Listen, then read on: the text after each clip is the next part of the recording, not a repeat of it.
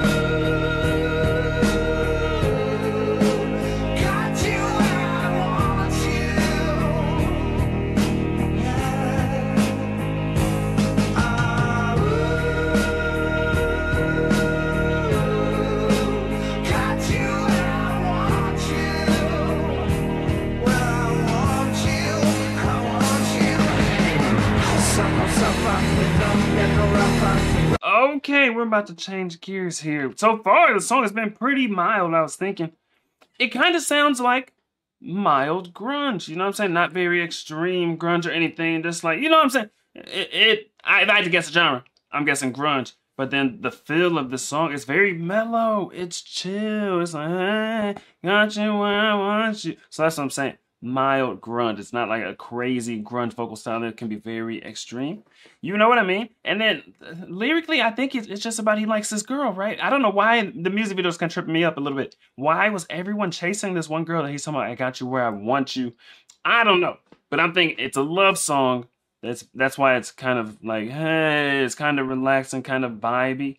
Because it's a love song about the one girl that he has right where he wants her. That's an interesting phrase. I wonder what it means. It's like, their relationship is in a good spot. Their friendship is in a good spot for him to accelerate it and turn it into a relationship. Maybe something like that.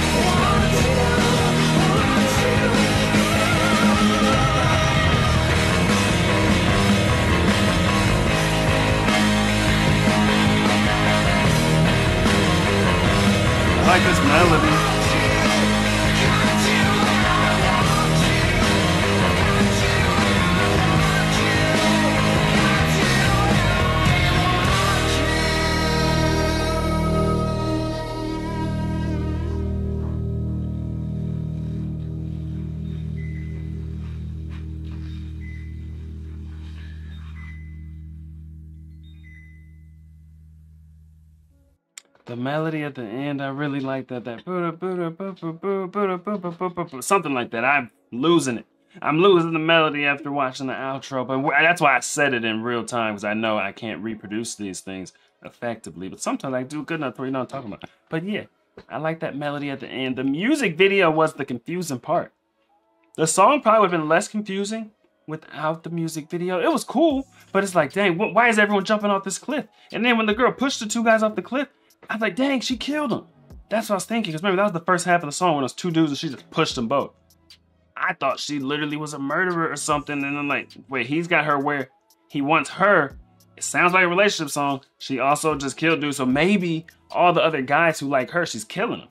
And she's tricking them to run off the cliff. They're all chasing her. And then she stops. She doesn't go off the cliff. They go off the cliff. I'm like, dang, so that's what the song is about. Like, you got this murderous girl who kills every dude who likes her except you. You got her where you want her. And then by the end, I learned they were just going swimming. They were cliff jumping, cliff diving. You know what I mean? They're just going swimming. It wasn't about murder at all. So there's no murder in this relationship. But either way, the guy likes the girl. He's got the girl where he wants her. And that's why he's singing in that, you know, Philly kind of vibey voice. When the rapping came in, I had no clue what they were saying. It sounded slightly hip-hoppy, slightly reggae. You know what I mean? Does that mean this song is like new metal is metal and rap? Does that mean this is like new grunge? And I could just be airballing about the grunge at all. It might not be grunge. But is it new grunge if it's grunge and rapping? Like reggae rapping? I don't know. What are you guys thinking? First of all, is this grunge? That's my first question. And secondly, what in the world was going on in this music video? I don't know. Tell me, man, what do you know? What do you know? Me and my boys on the road. Who to go? She told me, boy, you to go. Like, I don't know. But I don't know.